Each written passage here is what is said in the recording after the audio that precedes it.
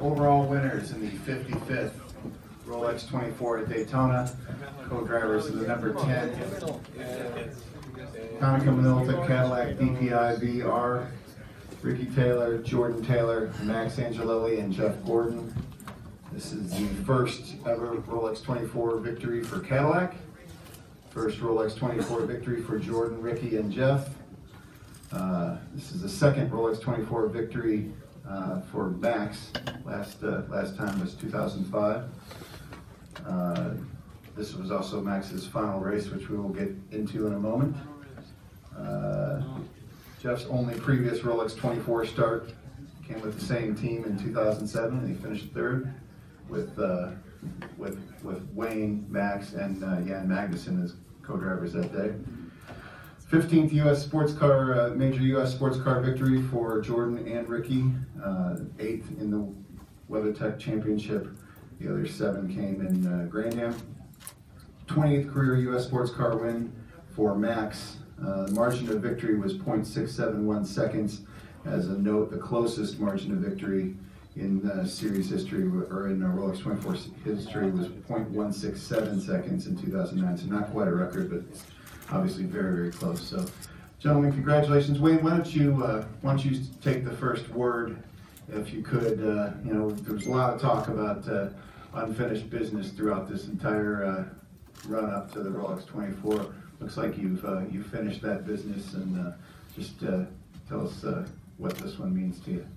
Yeah, first I got to thank everybody certainly for being here, but you know, Cadillac, Max and I drove back in early 2000, part of our career, and the program ended shortly, but I always believed that and wanted to come back with Cadillac and have this unfinished business. And I think today, with Ricky, Jordan, Max, and Jeff, they gave it to me, and you know, it's just been such an honor to have Jeff on board. You know, he came in 2007 with us. We finished third when I was still driving. And another special thing is that Max and I were teammates for so many years, and it's not anything that I've ever hidden before today. He was always the worst teammate I ever had.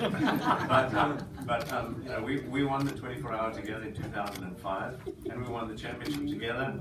And now he wins the 24-hour with my kids, which is, I mean, really, really special. And I just have to thank my boys, and Jeff and Max and Hanukkah Minolta and Cadillac, and my friends Mike Matei, and just everybody that has supported me over these years.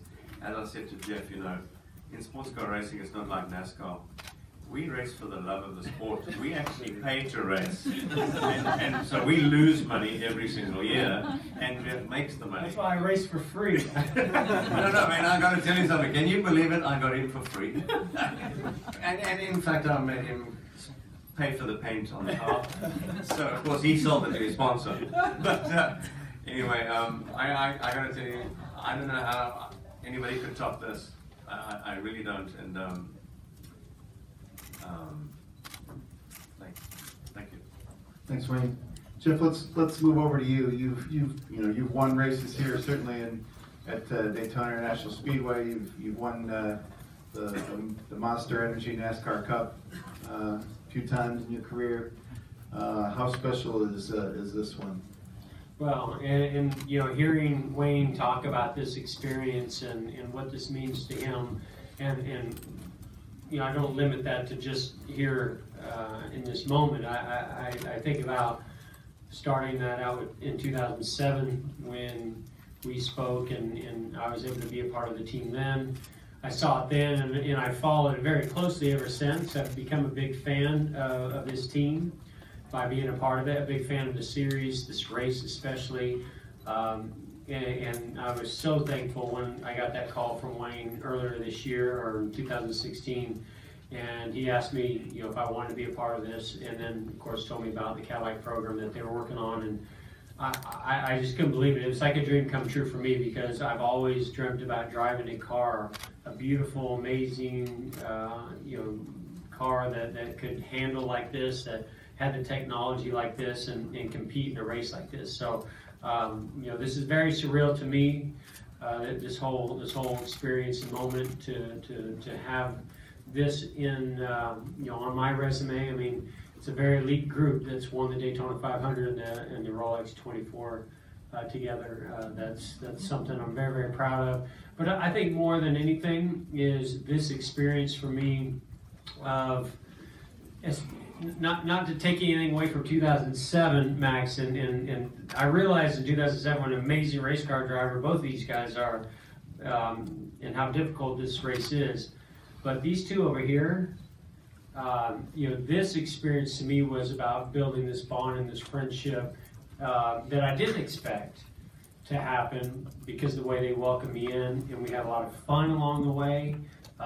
They answered all my questions because I had a lot of them, and they helped me adapt, and that's what helped us as a group, I think, to go out there and win. And then I was able to learn just how talented they are. And I was so impressed over the watching all night. I was glued to the TV every second, every lap.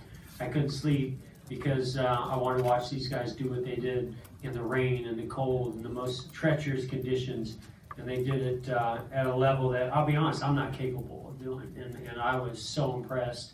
So then you go to the last stint in this final race of a 24-hour race, and you see it come down to that, and it was a thrill of a lifetime. And I'm just so honored to be sitting here and be a part of this experience.